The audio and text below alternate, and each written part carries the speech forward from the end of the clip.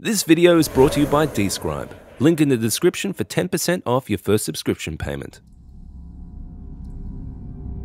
The Dungeon, a classic location in Dungeons & Dragons. Places of festering evil, perilous traps and vicious monsters, all testing the might of our would-be heroes. Hey all, I'm Sebastian and this is my atmospheric guide for the dungeon location for you dungeon masters. Today, we'll take a look at some methods for elevating your table setups with lighting, sounds, music, as well as some ideas on how to use the terrain.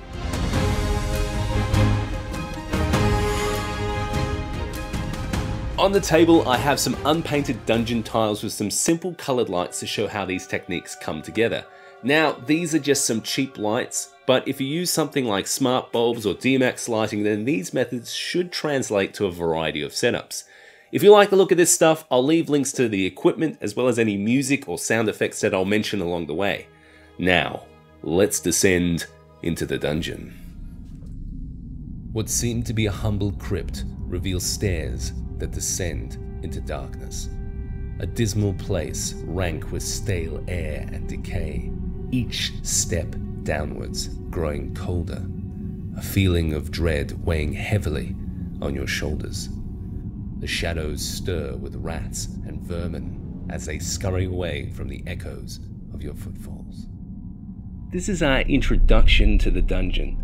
It sets the atmosphere for the players by drawing on a sense of mystery by describing smells, sensations, and their physical presence in the space. For ambient sound, I'm using some ambience from Michaël Ghelfi that's called Simple Cave that has some subtle subterranean noises. And to help build on that ominous feeling, I'm using some tabletop RPG music in my Darkness playlist. Now before we get into the lighting, there's a bunch of different ways we can use terrain as the adventure starts. The goal is to establish the feeling of the location and become a roleplay anchor for everyone at the table. Even if you decide to mostly use theatre of the mind, having just a few terrain pieces and some minis gets everyone on the same page for roleplay. To even make these unpainted dungeon tiles more atmospheric, I'm using some purple and blue lighting to create a feeling of darkness but not hide everything in shadows. If you wanted to give more of an undead flavour, you could substitute some of the purple for some green. To break up that wash of light, I like to use some simple LEDs like these greens and oranges in the environment.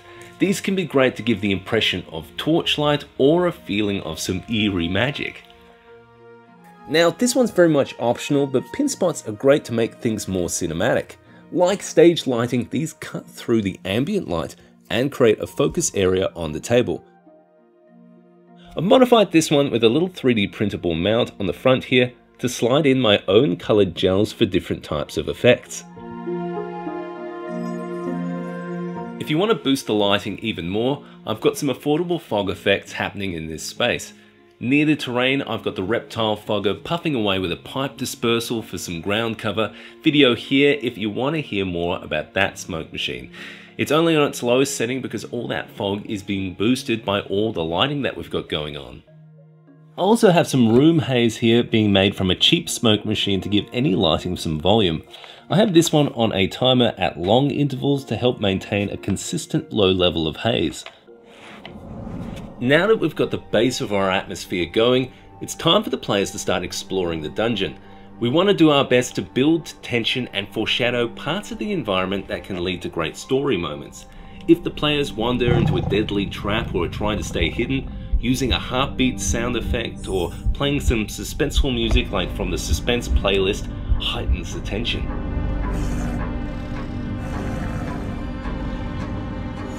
Now if you're using terrain, there are a couple of ways we can reveal the dungeon as it's explored.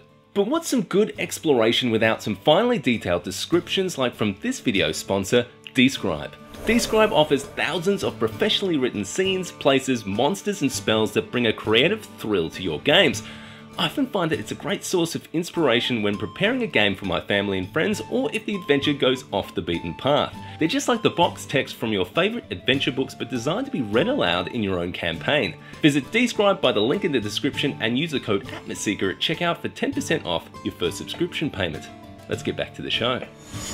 So as more of the dungeon is revealed, there are a couple of different ways we can use terrain. Some folks like to have a whole dungeon laid out, which works well for multi-session dungeon crawls, but it can be hard to achieve if you're a little bit more limited on table space and the amount of terrain you have at your disposal. One alternative is to have pre-assembled rooms and hallways so that as the players explore, you can lay down each section. Other than now keeping the layout of the dungeon more hidden, it also allows you to cut or rearrange sections of the dungeon mid-play to control the pace of the adventure and get a good balance of exploration, combat, and roleplay.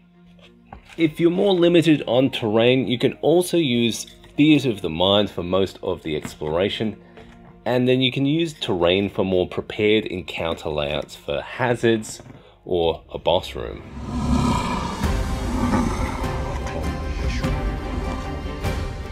Now, dungeons can be a very dangerous place for our heroes, with the possibility of combat around any corner.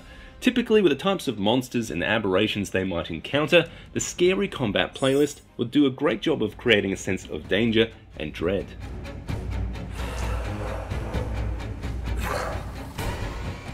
When using monster sound effects, while it does do a good job of giving your monsters more presence, if it's too repetitive, it can become a bit of a distraction.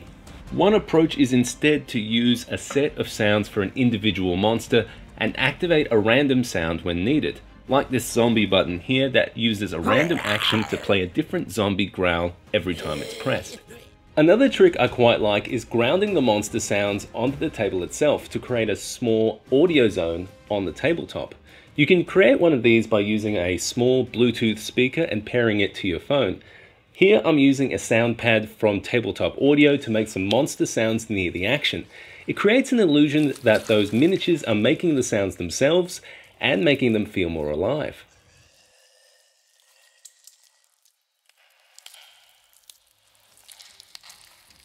While I might leave the lighting mostly unchanged in combat, the pin spot here can be a handy tool, especially if you have it mounted in a good position for DM control.